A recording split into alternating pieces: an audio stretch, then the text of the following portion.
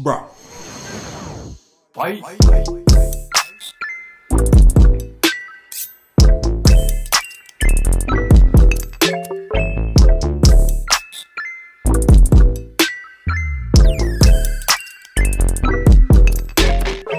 Yo, what is good, YouTube? World, man.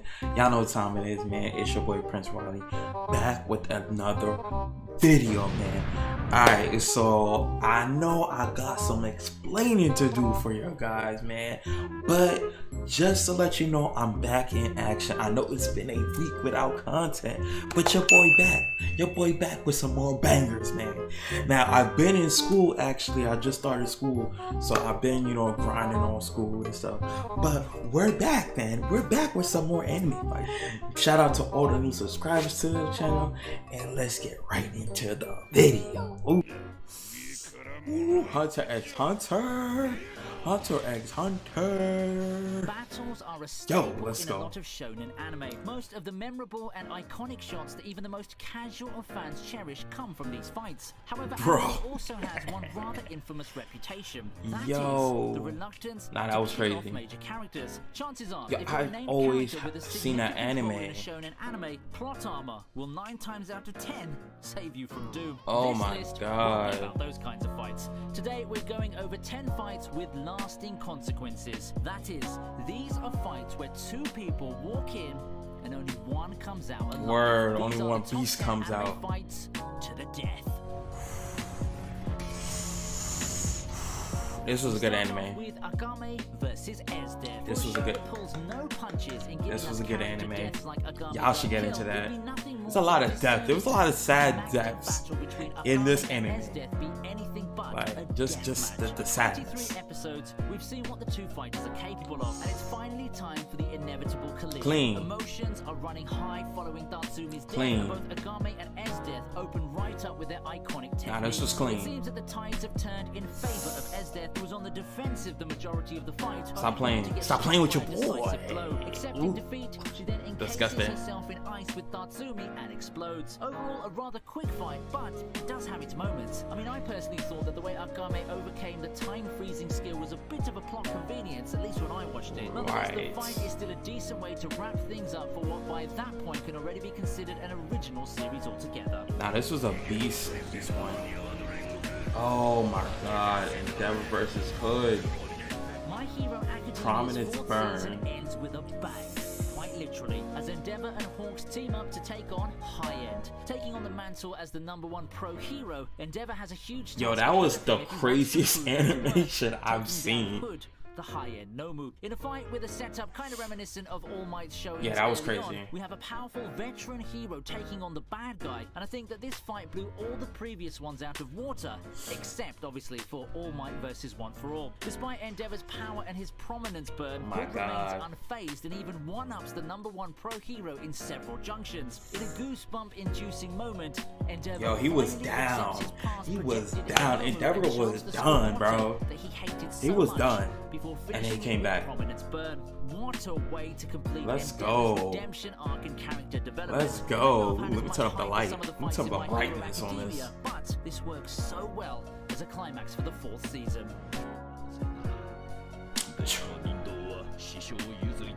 Jiraiya, bro. Jiraiya. This was a sad Naruto death. Comment down below if you feel like this was one of the saddest deaths in Naruto. Like, in my point of view, it definitely was, bro. I was not feeling this death at the time. Puppets. As expected, Jiraiya puts up one hell of a fight. He sure did. He's just gone through Conan, but he didn't even break a sweat given how well he kept up with the pains in the first phase of the battle. It seemed that he could even pull it off or escape. However, as strong as he may be, even the legendary Jiraiya would find himself falling against sheer numbers. He'd die in battle, but not before passing away with a smile and a peaceful reassurance to himself. Probably one of the more heroic and heart-wrenching deaths in the series. There's a reason why I consider this fight one of the top moments in the entire series, period. Damn. Jiraiya had to die, man. That was a tough one. Oh. Dio versus Jotaro. Dio's battle against Jotaro finds it My on God. this list. JoJo's Oh my craziness God, bro. doesn't seem to have limits, and all that can be seen in its full glory in Let's this go. extended battle. Stop Much playing of with your boy. Jotaro's important fights seem to involve a nemesis from Stop the past, playing with the your fan boy. favorite Dio. Their final battle starts off in a shot that's been forever immortalized as a meme, and they wasted no time Yeah, pushing the like battle that fight into high was- gear. The two fighters, seemingly evenly matched, take I turns can't wait for pummeling another each other JoJo before the season. world takes I the cannot advantage. wait. In the end, It's we gonna be even see lit. Jotaro nearly die. An appearance by Joseph's soul helps Jotaro come back from seemingly unbeatable odds and reveals a time-stopping power of his own. The fight gets turned for the last time, the world crumbles, and Dio's finally dead. After a Dio's generation done, of bro. with the Joestars. Dio was done. Amazing fight this one. Seeing Dio finally get put down after seemingly being invincible was a sight to behold. Never will we have another JoJo villain as charismatic as you. Rest well. Y'all already know how I feel about this fight right here. I ain't even gotta say nothing. Boros. You know, given a show like Oh One my Punch Man, it's God, pretty much impossible bro. to have a battle with tension, isn't it? What's there to be worried about with the kind of hero that you have in this show? Oh This my fight's God. pretty much classic One Punch Man flair. World-rending villains showing off their crazy and over-the-top powers to much fireworks and fanfare, only to fall at the hands of the almighty Saitama. The visuals do make it seem like Boros could finally be the one to give a challenge to our Hell boy no. here, and in a way he Hell does. no. It's not He like definitely Saitama did uses not, bro. serious He punch every definitely did day, not. and he does it here to bring Boros down for good. The status quo doesn't seem to change though, but that doesn't mean that the fights don't look Clean. awesome. Saitama and Oh Boros is a my classic God, example bro. of pretty much a It still pre-determined is fight clean. That still That looks still is every clean. bit amazing. Oh my God, Yu Hakusho. Alright, we gonna pause it right here. If you haven't seen Yu Hakusho, do not watch the rest of this video until you gon' see it. Cause this was devastation at its best. My God, it's too much. It's just too much.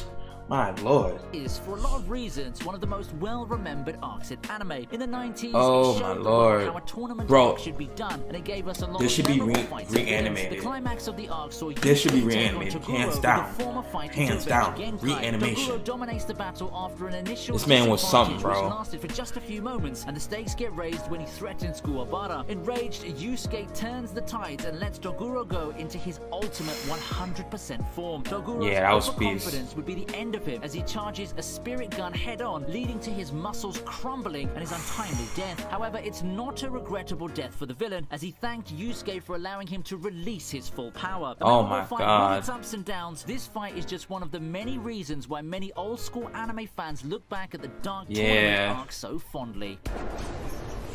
Oh my God, Ichigo. Oh my God. Still the best fight in Bleach. Still the best fight in Bleach, bro.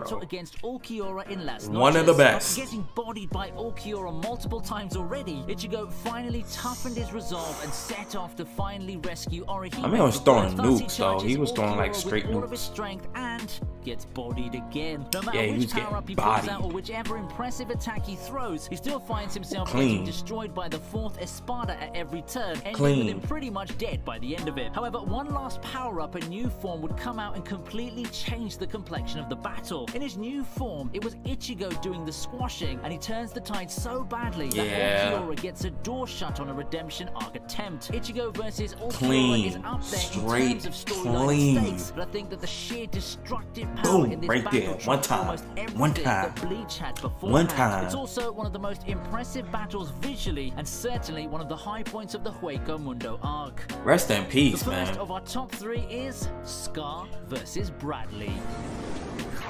I mean, I could see a top three. Okay. Deep into FMA Brotherhood, Scar has played the Damn. rival slash uneasy ally character pretty well. He freshly turned good, but I think that at this point, he still needed a fight that would put him on the map. A fight that would define Bro, him this as is so character, clean right kinda like now. the multiple Mustang fights that we've got Oof. when everything's said Get and off done. me. And luckily for him, he gets it right here. An overwhelming strong character, King Bradley finally finds his match and eventually meets his end at the hands of Scar in a key moment in the series. He drives Yeah. Scar in a corner thanks to his powers, but having lost his ultimate eye. The writing's on the wall for the homunculus. He gets his arms destroyed before biting it. You gotta give Bradley props though. Even in death, he still manages to crucially stab Scar and get a measure of revenge. What a way for Scar to get his character-defining battle in a fight to the death against King Bradley to boot. It was an amazing feeling to see one of the most overpowered characters in the series fall at the hands of Scar. Yeah, he was beasting on this dude. Sword of a Stranger, that's what it's called. My god, I've seen this anime. Oh my god, stop playing with your boy. My man was giving him the work. Beautifully. In terms of pure spectacle though, it's one of the best sword fights that I've ever seen. Capping off what's been an amazing movie so far, Nanashi and Luo Lang face off in their final battle inside temple grounds. The two contrasting forces are seemingly meant to have their final showdown, and they more than exceed expectations with this fight. After a long, drawn-out fight that has no shortage of drama and tension, Nanashi finally overcomes the seemingly unbeatable foe and wins against Luo Lang. The cinematography and presentation really drove this fight up a notch. A lot of people expected a standard sword fight with sprinkles of drama, but got more than what they bargained for. If you need another reason to watch Sword of the Stranger, may this fight be it. What is number one though? What he gonna put for his number one?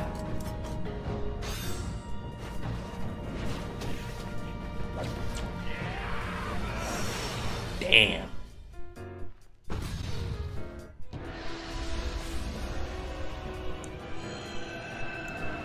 Bro.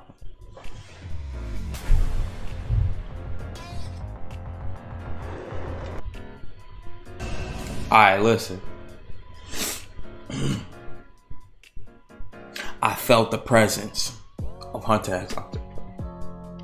Deadly.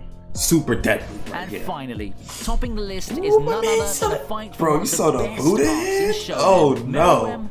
Stop playing. Stop playing. You already know Hunter x Hunter X fan all the way. Come on. In this fight, someone as powerful as the Chimera Ant King finally finds an opponent. Yeah, this was a great fight. I can't even deny it. Chairman himself, and the two tore the house they was giving him work. I did not want him to die though. Like I didn't want either of them to die. After a very long showdown. Damn, he could have showed Gong some more work, you know what I'm saying? Show him how to work, you know, because he was beasting. Especially after having the entire field blown up by poor man's Rose afterwards. There are many things to take away from the Chimera Ant arc. It's not known as one of the best arcs in an entire genre for nothing. You've got amazing villains, some great story beats, one of the most memorable moments we got out of Gon, and then we have this. The two got an entire episode for themselves, crying out loud. It's truly a work of art.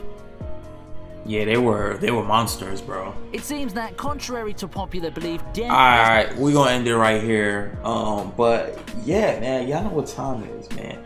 Dropping some more content for you guys. Make sure you guys subscribe to the channel. Merchandise will be coming soon, okay? That is guaranteed, okay? I got some t-shirts and stuff that'll be coming soon. Links will be in the description, so make sure you stay tuned for that. But also, guys, make sure you guys follow me on Instagram. But y'all know what time it is. It is your boy Prince Riley, and I'm out. Peace. Bye.